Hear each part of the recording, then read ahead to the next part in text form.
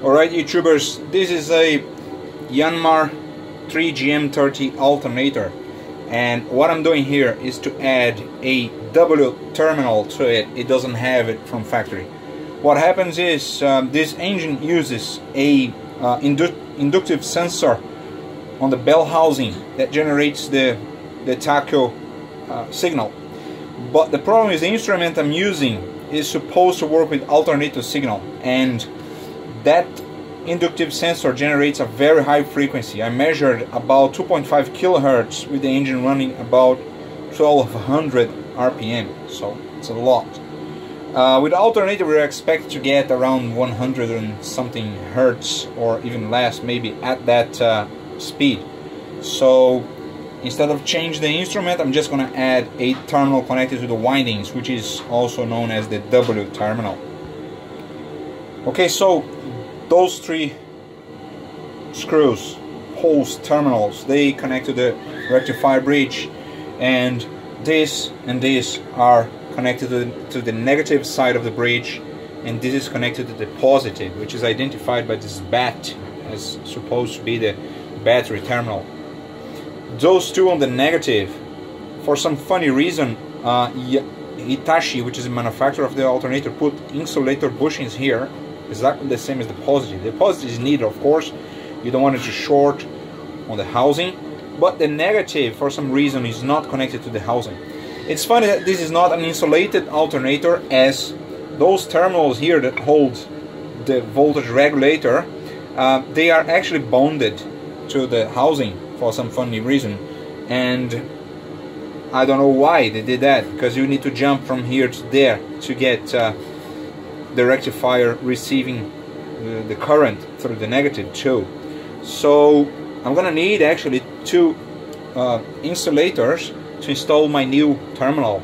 I've just marked it with low stamp here, W, and I'm gonna increase the diameter of this hole here, which has a good clearance to the existing internals, and put a terminal and also a screw coming out with a nut, and then solder that into the windings. What I'm going to use as insulators are those two bushings here, because this is negative, so I'm going to actually put the nut straight into the housing, and then I end up bonding actually those two together. Okay, so you can see here on the bridge, you do need those two insulators here to work as spacers in order to keep this bridge in the correct position, because this is the positive terminal. You can see it's insulated in here. This is the negative side of the bridge, and here on this lower plate is the positive side of it. I've identified, and here you can double check that the negative side of the plate is actually mechanically connected to the screw. There's a kind of a spline here that indents into the plate, same as here, but we need this so we keep this thing in the same position. The position of this new hole I'm gonna drill is gonna be about here, so there's plenty of clearance here so it doesn't touch anything.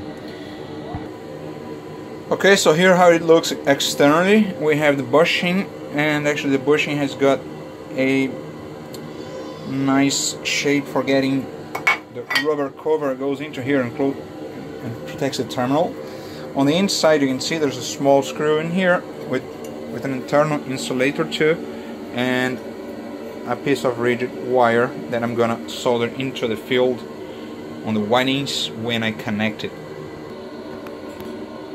Okay, looking from the inside, once it's assembled, the wire is soldered here on this terminal. It can be in any of the windings, terminal, any phase. It's a 3-phase alternator, and I've used solid copper so it stays nice and firm on the side, so it's not gonna fly away and then catch the rotating parts. And on the outside you can see the terminal. It looks almost like it's been there from factory. And to hold the brushes, there's a trick. There's a small hole in the bottom. You just compress the brushes and use a 2mm Allen key or 2mm diameter piece of wire, and just hold it in place. Now you can assemble it, and then once it's completed, you just pull out the wire. Okay, well, the 4 screws are tightened. Now just get the key away, and now the brushes are touching. So This is the new terminal. As it got an installator, I can fit this rubber butt here. Well, 2 hands obviously. Okay, so the two rubber butts that were used, one goes into the positive terminal on the output terminal, the other one goes into the new W terminal. It looks like it's a factory connection. There is another pair of connectors here. The blue with a white strip is the warning light terminal. You should wire this to the light, to the negative side of the light, and the positive side of the light goes into the key on positive. And this is the sense. This alternator has an external sense, so you can, if you wire a series of diodes to isolate your service and engine batteries, you can connect this to the engine batteries and then get the voltage from the real battery, not from the diode. And you should connect this to the positive if you want the alternator to be working. Alright, if you liked it, just give it a thumbs up and sign the channel for more news.